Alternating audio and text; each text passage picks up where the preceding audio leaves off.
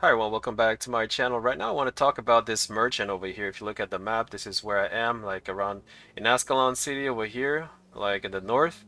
Like you will find this, well, you will find, look, I'm gonna show you a little bit. So you come from, the entrance all the way up, you will walk up the stairs, and you're gonna find this merchant over here. Click him.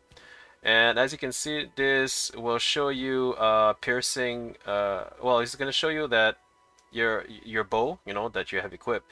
Now if you customize it, like for 10 gold, look what happens here. So right now I see there's nothing, it's 7 to 10 piercing damage. If I click customize on my bow, which is here, now you have a plus 20% damage. So this is good for your, if you want to upgrade your weapon.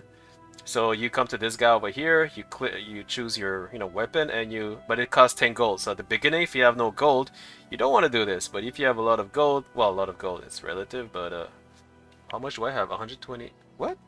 How much gold do I have? Wait a second, guys.